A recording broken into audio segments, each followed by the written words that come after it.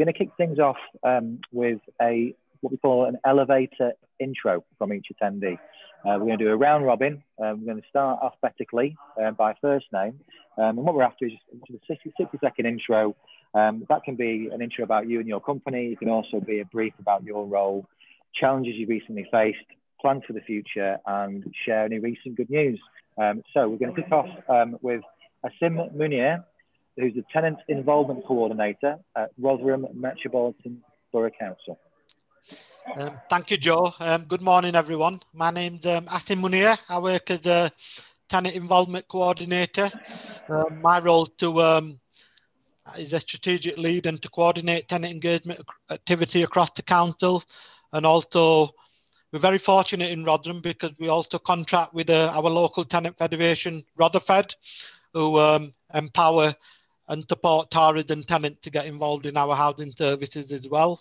And I'm not going to say too much, Joe, because I'm going to obviously elaborate in the presentation, so I don't want to go into too much detail now. But no, I'm just looking forward to hear what you all have to say, and look forward to hearing your thoughts about Rotherham's approach when I go through our presentation. Thank you. Thank you, Asim. Much appreciated. Next up, we've got Ben Andrews, who is the new business manager at Family Fund Business Services. Hello, thank you. Yes, as rightly introduced, I'm Ben, and I'm the new business manager at Family Fund Business Service.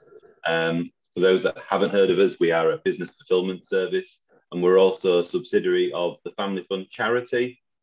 It's a charity that administers grants to families that are raising disabled and seriously ill children. We were established in 2013 because we recognised that there was a need for local authorities, charities and housing organisations to procure white goods and furniture in a more seamless fashion. So at the moment, it tends to be that those that are in need are searching here, there and everywhere for better pricing and stock and all these other things. And actually, we realised we could make it into a one-stop shop by introducing a portal and by using our connections through the charity to actually offer stock to staff, or stock to our clients, should I say, to make the shopping process of it so much easier, but also by giving them the aftercare that they need as well. And I was just saying previously in the quick networking that the majority of our business is white goods and furniture, but over this last year, it's been incredibly hectic with vouchers for shopping, vouchers for clothes, and vouchers for electricity. So we've seen a real turnaround in our business in terms of what we provide. It's been absolutely manic, as I'm sure it has for many of you out there, but it's been an interesting year, to say the least. Excellent. Thank you, Ben. Next up, we've got Karina Lynch, who is the Continuous Improvement Manager at Progress Housing Group. Yeah, so my role is overseeing our housing operations department. So Progress Housing Group manage about 11,000 properties. I'm currently leading on a business transformation, looking at our frontline teams and trying to improve our services for our customers, make them a bit more accessible, look at our digital means and reviews that we're doing. So I'm excited to be here. Excellent. Thanks, Karina. Much appreciated. Thank you for coming today. Next up, we've got Chris Whitaker, who is Tenant Involvement and Communications Officer at Unity Housing Association. Good morning, everybody. Don't know whether it's come through. Good morning, Chris. Hi, yes. Sorry, yeah, my name's Chris Whitaker, the Tenant Involvement Communication Officer for Unity. We are a BME-led housing association based in Leeds. We have 1,300 properties. To come to this session today, I think it will be useful because I guess we have struggled with the the transition from having our meetings in the office to going digital, and any advice and recommendations would be great, to help us move forward on that. Well, you're certainly in the right group for that, Chris. Thank you for that. Much appreciated. Next up, we've got David Lewis, who is Co-Regulation Coordinator at the Wrekin Housing Group. Morning, everybody. Thank you very much. we were a social landlord. We've got about 13,000 properties and we're based in Telford. Very similar to what Chris has just said. I'm here today to find out a little bit more about engaging people, possibly a bit more digitally. We're quite a rural sort of landlord, so lots of people necessarily don't have broadband or the technology. So we're quite far down on that journey, but we're progressing. We're getting a lot of involvement and a lot of interesting ways forward. So I'm just here to learn and see what's going on. Excellent. Thanks, Dave. Much appreciated. Next up, we've got Ed Mead, who is co-founder of Viewber.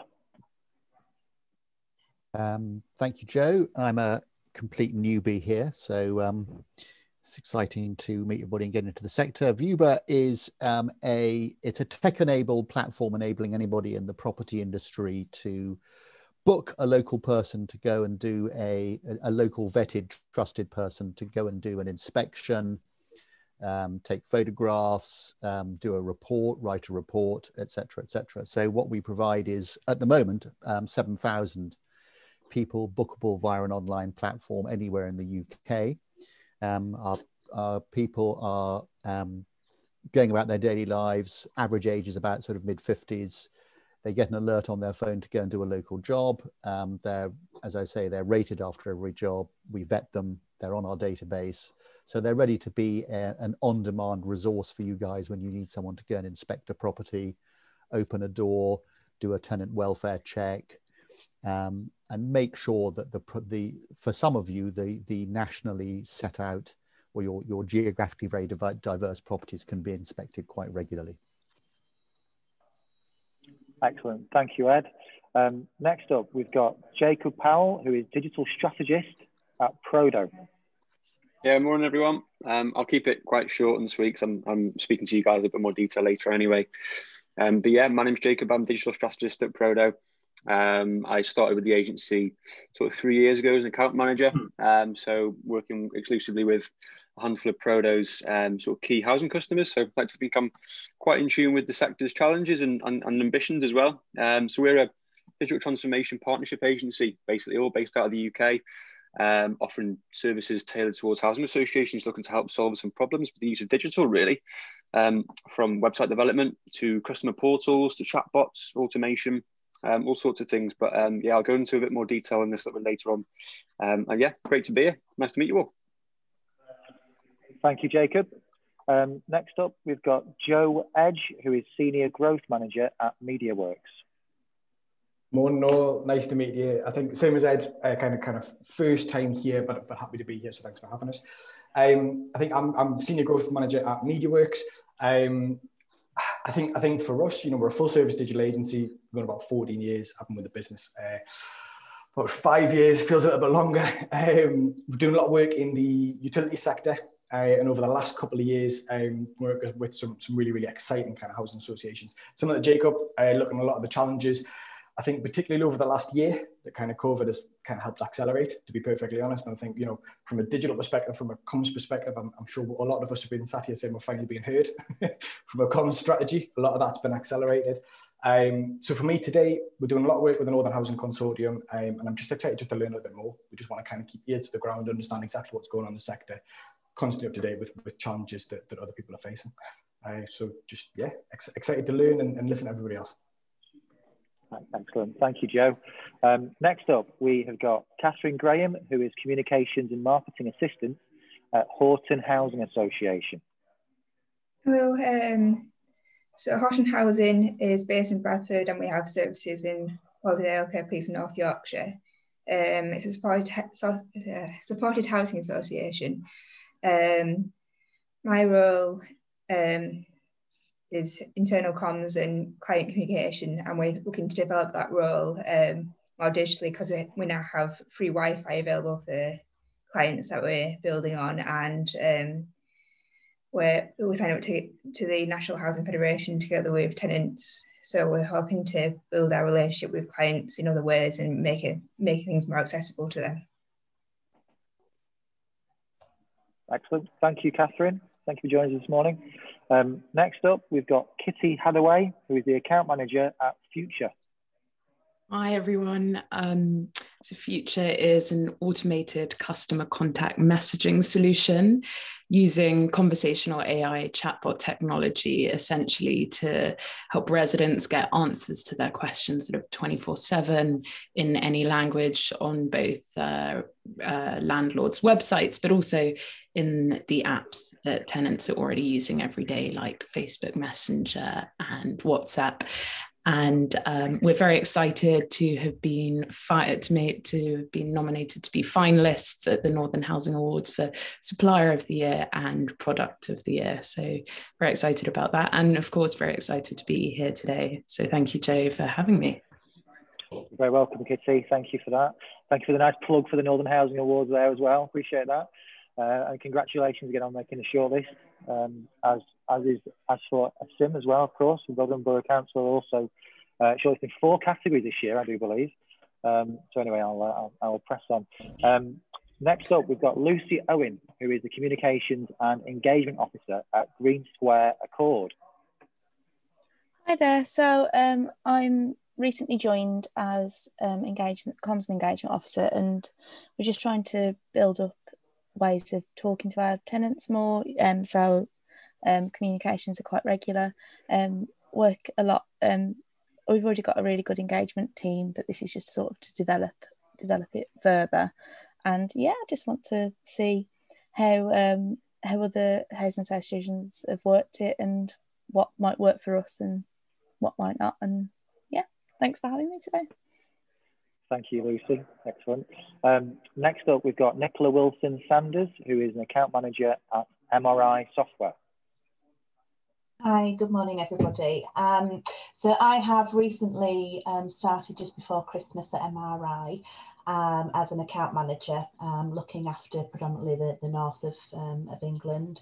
MRI are a global provider of real estate software solutions, and they've been around for 50 years. Actually, we're celebrating our 50th anniversary. And we've got over 10 sort of million properties that we look after globally, 17,000 clients. But in the UK, we are the sort of leading provider of web-based solutions for housing associations and local authorities in the UK and Ireland.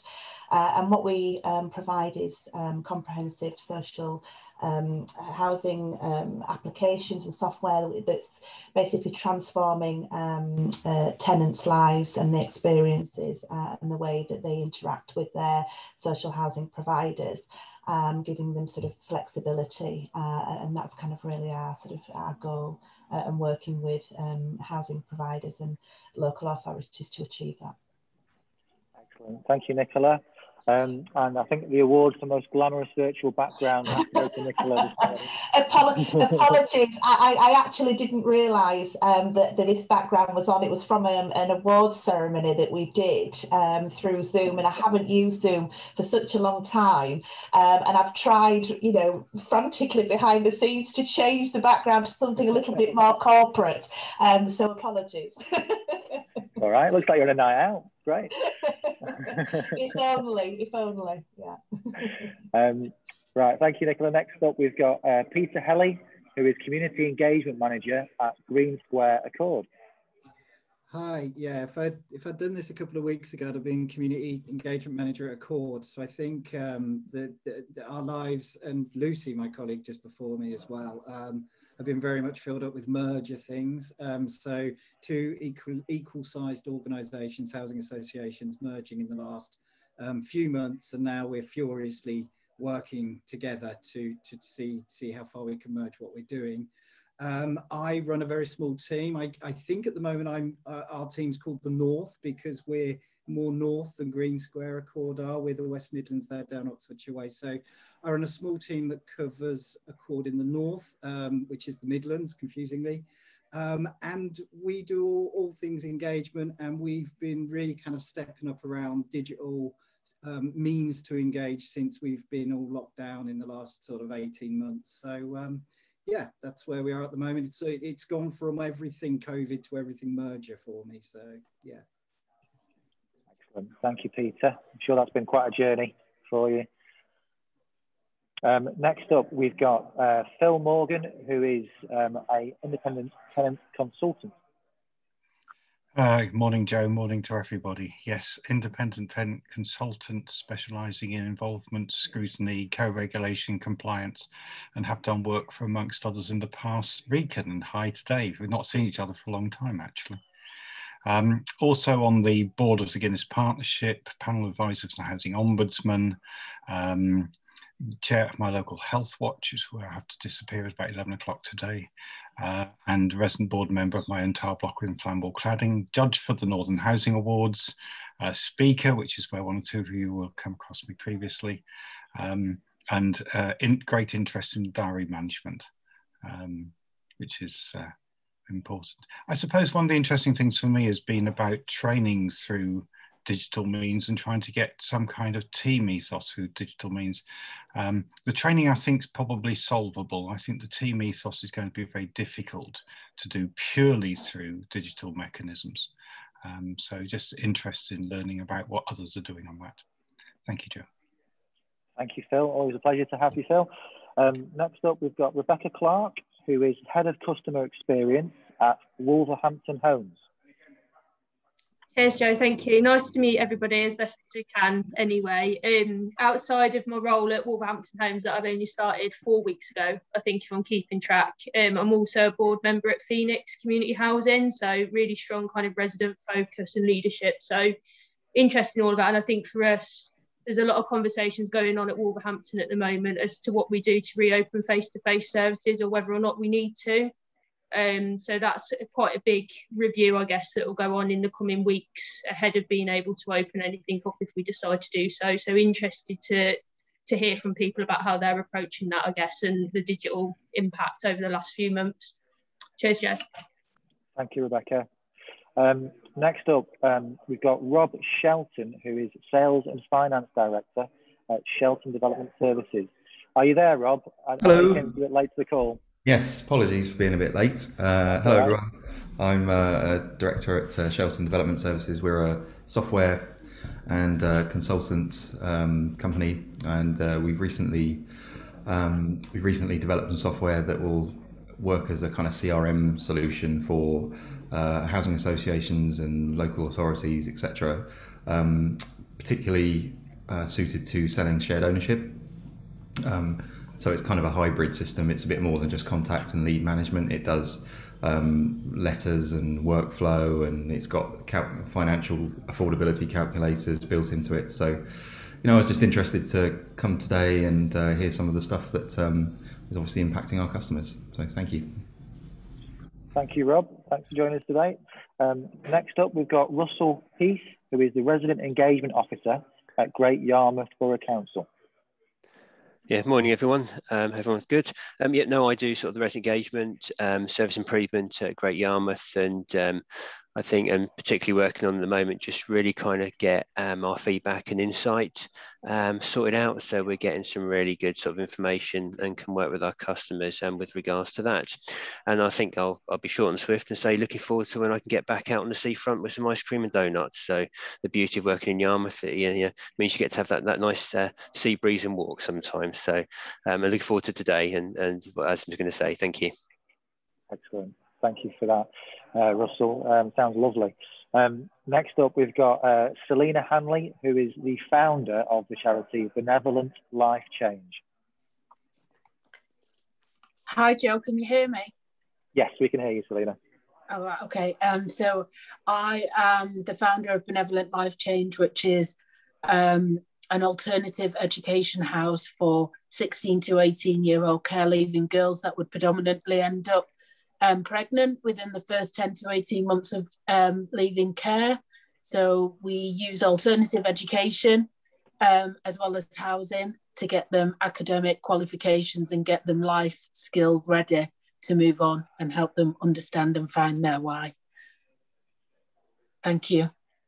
Thanks, Selina.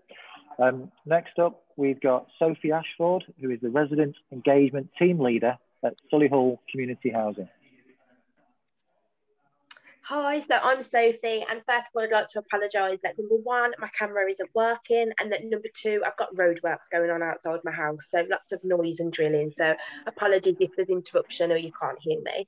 So I'm the resident engagement team leader for Solihull Community Housing, focusing on resident engagement and service improvement. Solihull Community Housing is an ALMO, and we run housing services for Solihull. SMBC, Solihull Council. We've got just over 10,000 homes, 1,000 leaseholders, 5,000 garages, plus shared ownership and temporary accommodation units that we manage. So more recently, my team were sort of redeployed into coordinating the Operation Shield response for Solihull Council. So that's been our main focus over the last year. However, in 2 weeks before lockdown and the very first pandemic, we launched our new engagement framework, which was a bit of a difficult time to be launching it, but we went with it anyway. It's gone really well. We've done everything virtual and digitally so far. And basically, we're just looking at how we look at reopening face-to-face services at the moment, but at the same time trying to keep that virtual digital impact. So we're not putting our more vulnerable residents at risk. And we're also just launched our sprinklers being fitted into all of our 37 high rises. So that's a massive project that we're undertaking at the moment. Excellent. Thank you, Sophie. Finally, last but not least, we've got Steve Alcock, who is Director of ICT, Data and Digital at Johnny Johnson Housing. Cheers, Joe. Good morning, everyone. Nice to see you all. So, yeah, I'm Steve. I have been in the housing sector now for 12 months. I am a lockdown baby from a new sector perspective.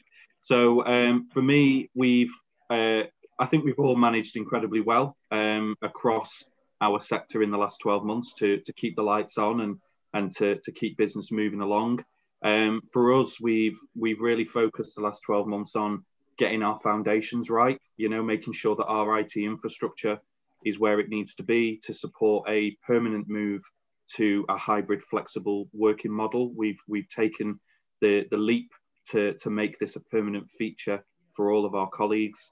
And for us this next year, it's all about delivery. So it's all about delivering new digital capabilities to our residents and being able to accelerate our digital offer. For me, I love coming along to these events. It's great to meet lots of varied people from different backgrounds, different organisations. I would say the housing sector is very open and honest with each other. There's a slightly non-competitive approach to collaboration across the housing sector, which is incredibly refreshing for someone that's come from a corporate private sector background. And yeah, just really keen to hear what others are doing. We've set out our transformation roadmap for the next 12 months, which we feel is very ambitious and exciting, but I'm always very keen to hear what others are doing and selfishly pinch some ideas. Brilliant. All in the spirit of collaboration. Absolutely. Thank you, Steve. Much appreciated and pleasure to have you on the call again.